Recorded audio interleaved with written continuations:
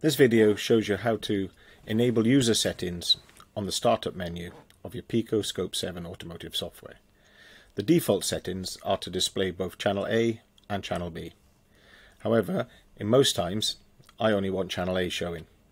So as a startup menu, where every time I start the software I want only channel A, and I want it set up the way I want it set, which is 20 volts, 2 times scale, 20 milliseconds per division, and no trigger.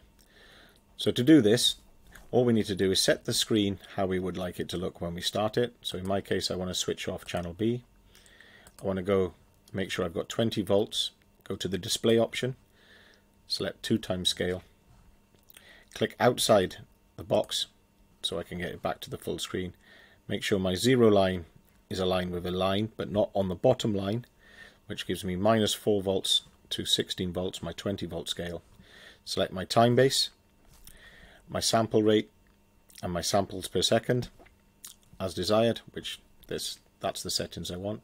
Ensure I have no trigger, and then once I'm happy with how I want the scope to look, I go to the save icon. Click the save icon, and then in this file type I select user default settings, click save. But that isn't it.